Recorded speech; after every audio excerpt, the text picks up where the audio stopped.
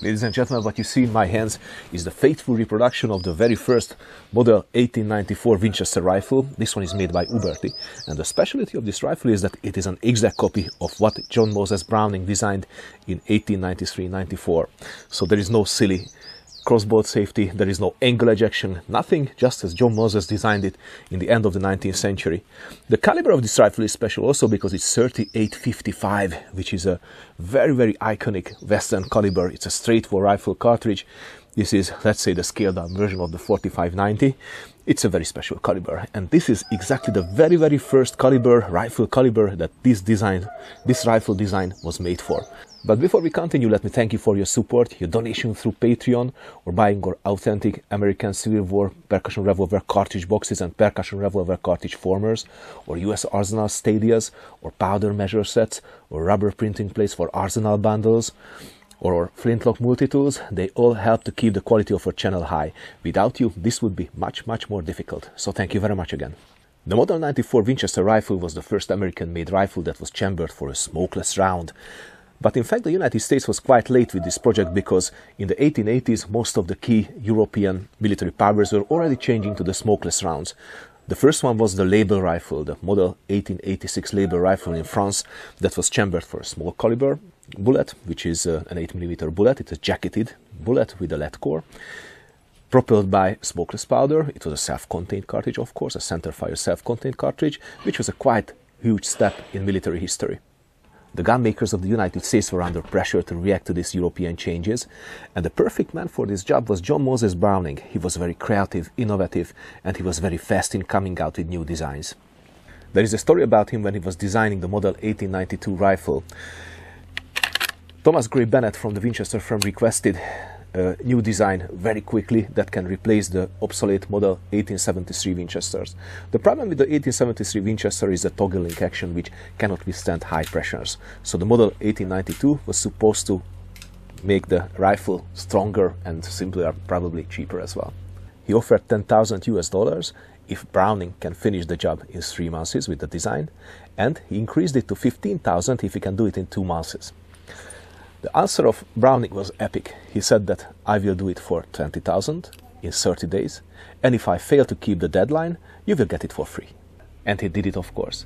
The design of the Model 1894 rifle was just as fast. It is little known that the real demarcation line between smokeless and black powder cartridges is not 94. We all think that the Model 1894 rifle was immediately marketed in 30-30 Winchester center-fire caliber, which is a smokeless round. It was the first famous smokeless round, still available today, still an excellent hunting cartridge, and also very good for target shooting.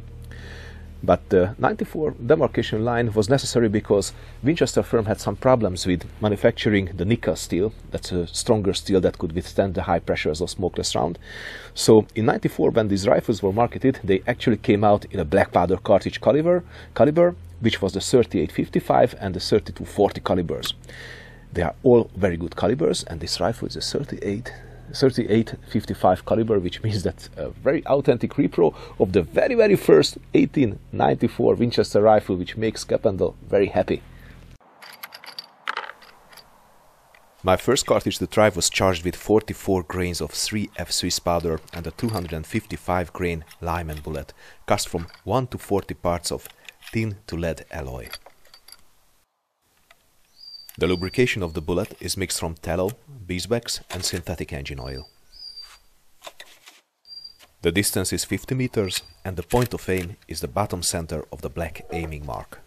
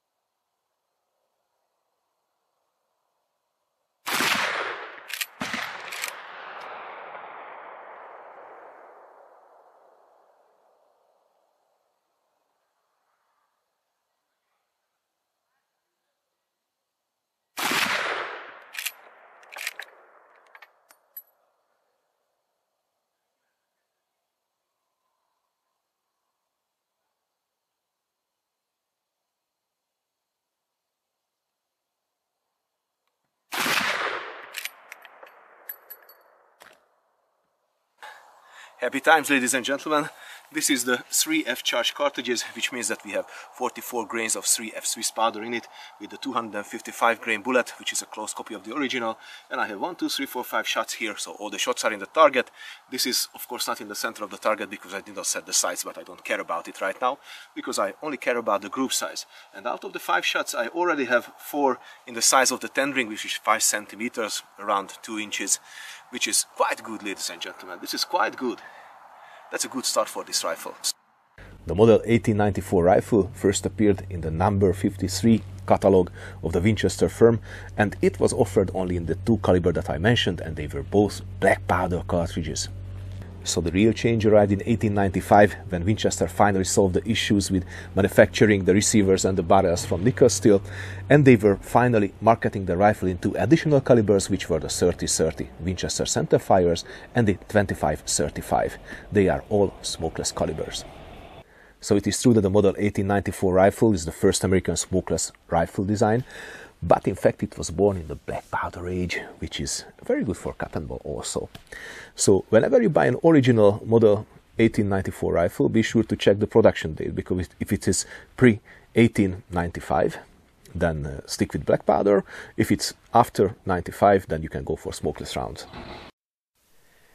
Winchester's first lever action design to handle strong rifle cartridges was the model 1876 rifle. It was technically nothing more than a scaled-up 1873 Winchester. The model 1876 rifle was big and heavy. It was John Moses Browning who accepted the challenge to put Winchester into the future. He designed a new system in 1886 that used twin locking lugs behind the bolt that allowed the use of stronger rifle cartridges like the 4570, 4590. The model 1892 rifle, that was technically the scaled-down version of the model 1886 rifle, that was chambered for the popular revolver rounds. The strength of the model 1894 rifle is the locking system. Instead of using the twin locking lugs of the 1886 and 92 models, it is using one single locking lug. It has a hole for the firing pin, and it actually has a transfer bar, which means that the rifle just cannot be fired if the lock is not fully engaged. So it is very, very safe. With the new raw material, it is strong as well, which means that we have a very light rifle. We have a pistol frame rifle, so technically this is a small frame rifle that is capable of shooting the strongest available rifle cartridges of the 19th century. And that is the single unique selling point of this rifle, and this what made this rifle the best-selling rifle on the world. The action fed the cartridges from a tube magazine, meaning that the flat bullet head was still necessary for safety. The elevator raises the cartridge in a slight angle to the chamber, meaning that the proper crimp of the cartridge is also vital. Let's talk about the history of the 3855 cartridge. That cartridge existed well before the 94 Winchesters. It was born as a collaboration between 2 great companies, Marlin and Ballard. Charles H. Ballard and John Mellon Marlin designed this cartridge that was already used for Marlin lever-action rifles. In the second half of the 19th century, Ballard was mainly producing rifles that were chambered for rimfire rounds. They were target shooting rifles. But in 1875, they signed an agreement with Marlin to redesign the system to be able to fire stronger centerfire cartridges and to produce these rifles in the Marlin facilities. The first appearance of the model the first appearance of the 3855 cartridge was in 1876 when a new Ballard rifle, the number 5 Ballard rifle, in cooperation with Marlin, appeared. That was called the Perfection rifle. It was intended for hunting, and it was already chambered for the 3855 cartridge that held a nominal diameter 38 caliber bullet and 55 grains of wholly black powder. Later the same cartridge was used in Marlin lever-action rifles as well, like the model 1881 rifle and the model 1893 rifle, so it appeared well before the Winchester rifle. As the model 94 rifle appeared in 3855 caliber, Winchester started to produce that cartridge as well. It was quite common to copy others' cartridges and chamber rifles for others' cartridges as well. Marlin did the same. It is interesting, however, that it was not charged with 55 grains of black powder. According to the 1895 catalog of Winchester firm, we can find the specifications for these 3855 caliber cartridges, which says that the cartridge was loaded with a bullet cast from 1 part tin and 40 parts lead alloy. It was a 255 grain flat point bullet, and the propelling charge was 48 grains of black powder. The granulation is not mentioned in the cartridge section, but it is mentioned in the reloading section that they recommend 1 FG corn size for these calibers. Let's talk about the Uberti reproduction. It's a faithful repro. As I said, there is no crossbolt safety, there is no safety on the tank, there is no angle ejection. Everything is just as John Moses Browning designed it in the 19th century. Even the barrel is a close copy of the original. So with the black powder shooter in mind, they copied the original specifications of the bore as well, which means that the groove-to-groove diameter of this bore is 379 to 380, which is close to the original. The grooves are deeper a bit. And also the twist rate is the same, which is 1 turn in 18 inches. Today's 3855 repros are usually made with a faster twist bore, and also they are usually designed for the 375 diameter bullets. But this is the original, which means that this rifle is shouting for black powder charges. The standard barrel length for a rifle like this at Uberti is 26 inches, and it has a beautiful octagonal profile, which is a must-have for cap and ball. The butt plate is the so-called crescent form butt plate, which is very good for standing position and very painful if you're shooting the rifle in the prone position.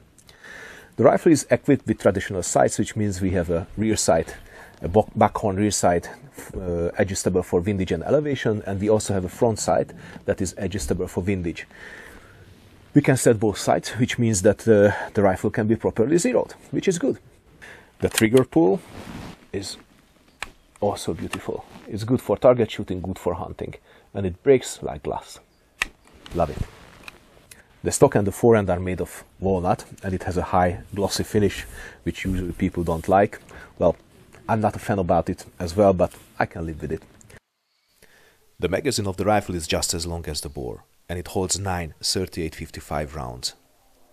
Uberti paid attention to the authentic markings, so all the metal stampings on the bore are in the spirit of the original.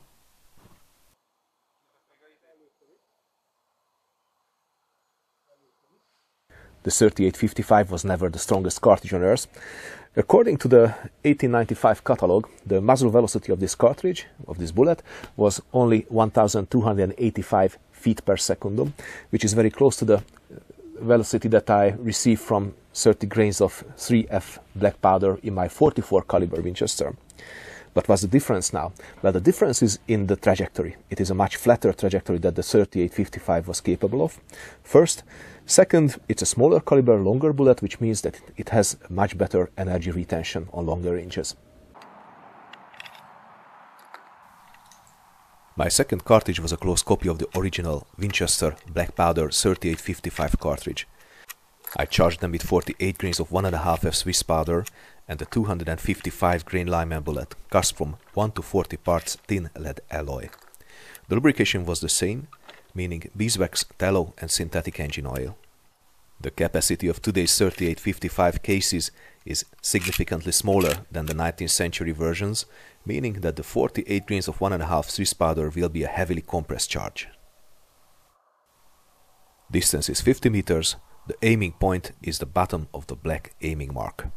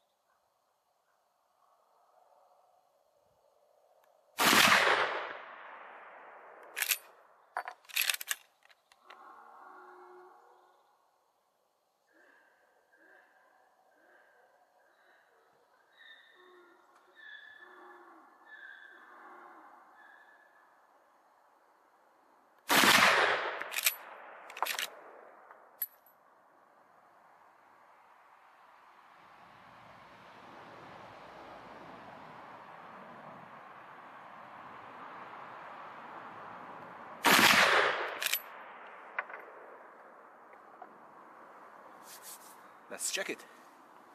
And ladies and gentlemen, this is quite close to the original charge. 48 grains of 1.5F Swiss powder. It's a compressed charge, and it seems like it is not working as good as the 44 grains of 3F Swiss powder, which gave a much tighter grip. Let's check the velocity of the 3F loaded cartridge first.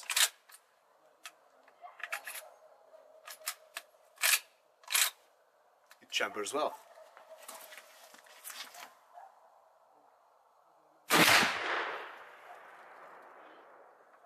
430 meters per second. That's good. This equals 1410 feet per second. Quite good for a black powder cartridge. Let's check the velocity of the reproduction cartridge.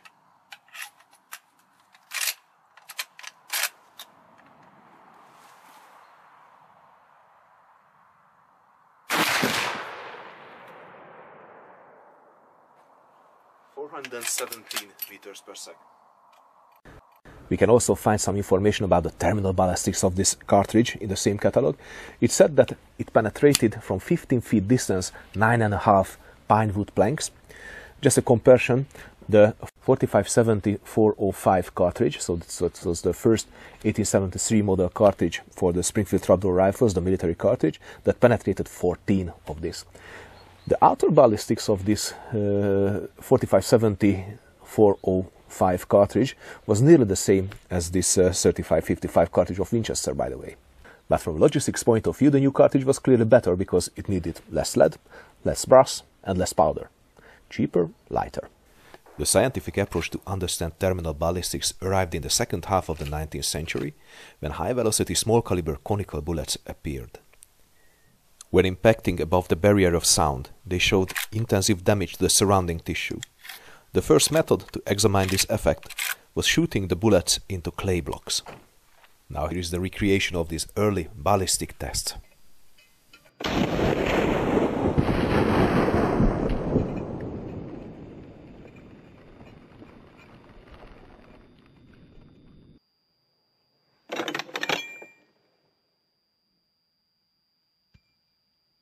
Now there are things you expect and things you don't.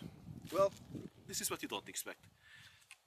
I'm showing the temporary cavity, I guess, but we are going to cut some slices from it to see what's inside.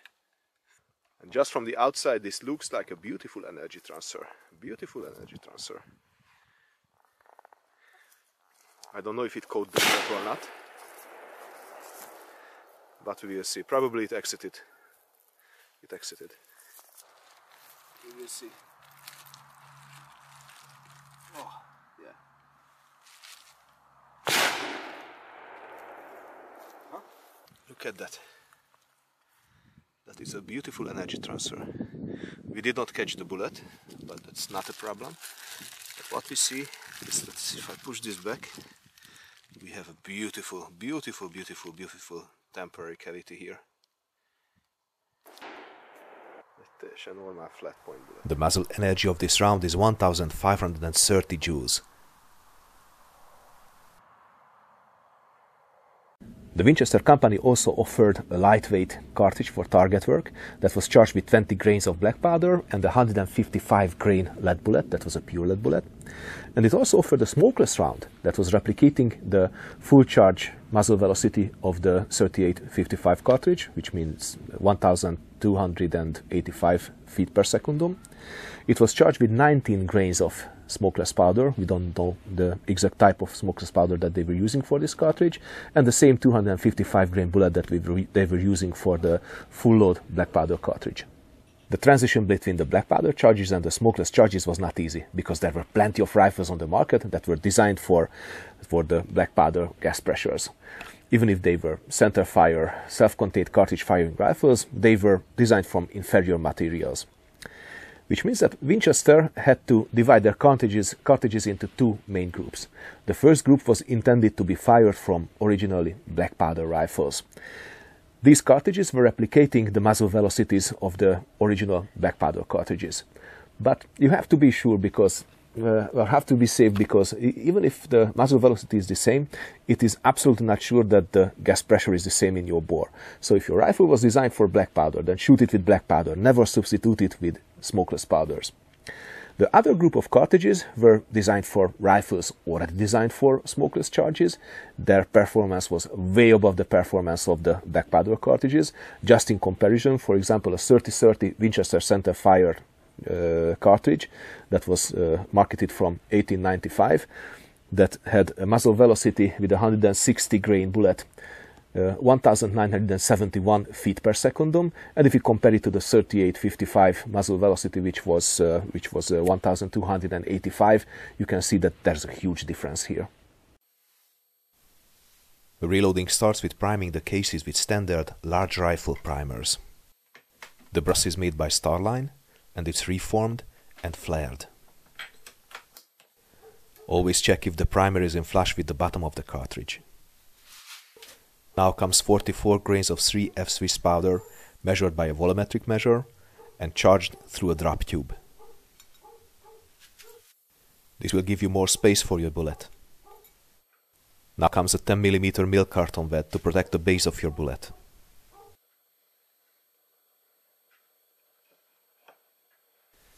I use Lee pace setter dies to reload my cases, but be careful because not all manufacturers' die sets can handle the larger diameter bullets.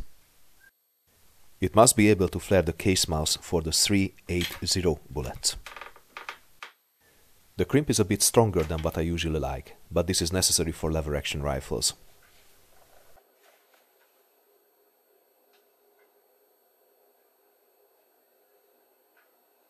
But the 3855 is an interesting cartridge.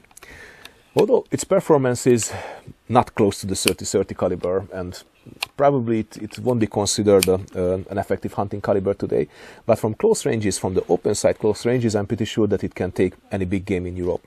It won't cause any problem. I'm pretty sure about it because I have seen how black powder cartridges perform throughout all these decades behind me. The 3855 caliber has now a great revival as a target shooting round. And most of the people who use it for long-range shooting are quite satisfied with it.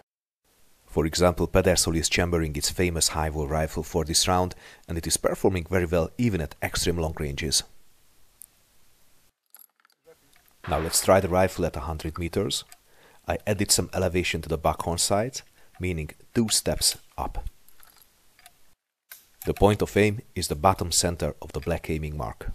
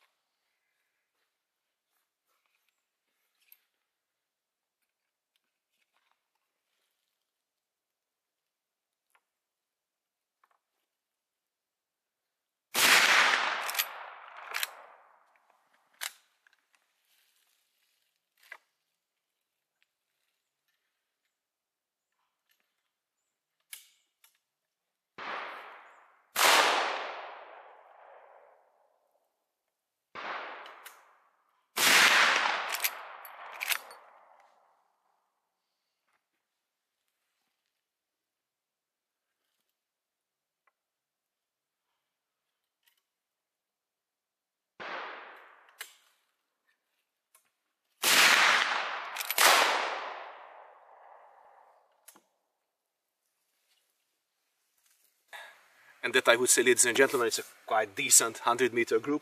I have 4 shots the size of, let's say, a 9-ring, which is quite good with the buckhorn sight. And I have 1 flyer here, and that's a 10, of course. The flyer is a 10 always. But ladies and gentlemen, anyway, the rifle is accurate with black powder charges, and I'm really happy about it because it's a very faithful repro. Winchester was clever enough to offer a full program for their rifles, which means that they did not only sell the cartridges and the rifles, but they also sold the reloading tools. Their cartridge cases, for example, they were manufactured with thicker walls. Probably this is why they loaded only 48 grains of powder and not 55 grains of powder into them. To be able to reload them, they offered 2 kinds of reloading tools for their 1894 rifles.